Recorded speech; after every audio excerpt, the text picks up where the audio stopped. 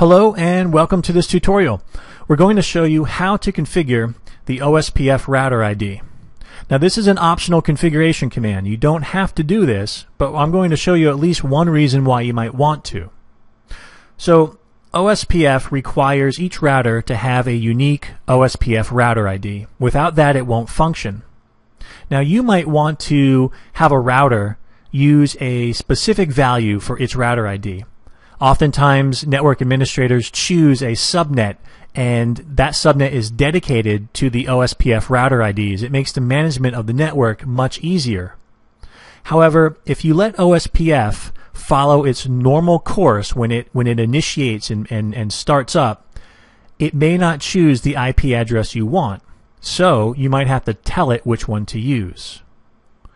So what we're going to cover is, first we need to understand the process of OSPF and choosing a router ID. It's pretty simple, but if you don't know it, you're kind of stuck. After that, we'll show you how to manually configure the OSPF router ID, and then we'll just take a look at a few verification commands we can use in order to confirm that that ID has been configured the way we wanted it to be. Okay, so when a router starts its OSPF process, it has to have a router ID. And so it's going to follow a three-step process in order to make sure it actually ends up with one, no matter what. The first thing it checks is to see if there's a configuration command actually telling it which ID to use. And this is the one that we're going to use, the router ID command.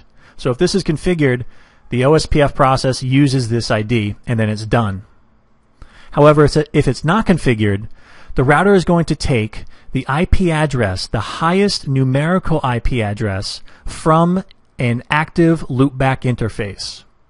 Now, a loopback interface is just a virtual interface, and once you enable it, it's always in the up position. It can never go down. So it's a pretty convenient thing to use for an ID because there's no way that interface can be affected by a link flapping because there is no associated circuit. It's a virtual interface.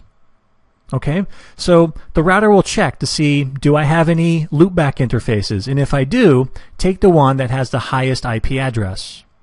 However, if it doesn't have any loopback addresses, then it's going to go ahead and take a look at all of the interfaces that actually do correspond to a physical interface, and it'll compare them all, and it'll choose the one with the highest IP address. So you can see here, if we don't tell the router which ID to use, then it's really up to mathematics to determine which one is going to be our router ID, just the highest IP. And even at that, it's by chance. Do we have a loopback interface configured or not? If there's only one loopback, then it'll take that interface IP address. If there are none, then it'll cycle through all of the interfaces to find one. So if you don't want to leave this up to chance, then we have to go ahead and make sure that step one, using the router ID, is configured on the router. And this is pretty much a best practice because that way you know for sure which ID your router is going to use.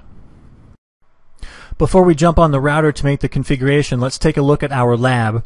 We have two routers connected with a serial interface, and they're using the IPs from the 172.16.1.0/30 subnet.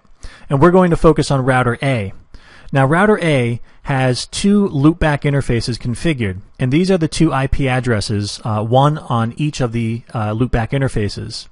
Now if we did not do anything, router A would, by the process we just discussed, it would choose .253 for the router ID.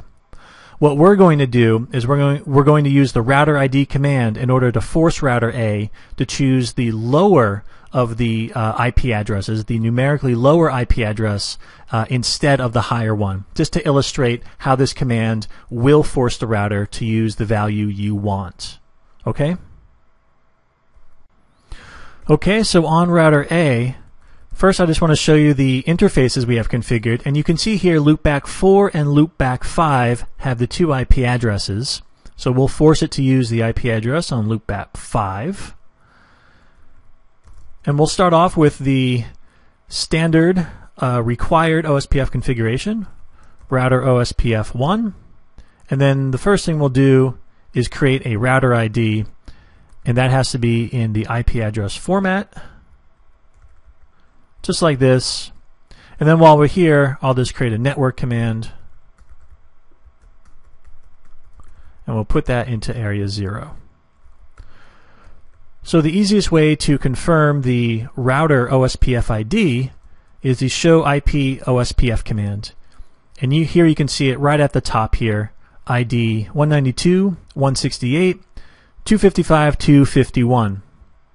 Keep in mind you could also use the show IP OSPF interface command, and here serial 000 has OSPF enabled, and it tells you right here router ID, and it's the same. Okay? Okay, let's summarize what we covered. We now know that the router is going to go through a process to find its ID. It starts with a configured router ID. If none is there, then it looks to the highest loopback IP, and if that is not present, then it takes the highest interface IP. Now our configuration command is the router ID command, and we enter a value after that. That is the sole parameter of that command, by the way. And then our verification commands are show IP OSPF and show IP OSPF interface. Okay, so that is how to configure the OSPF router ID. Thanks for watching.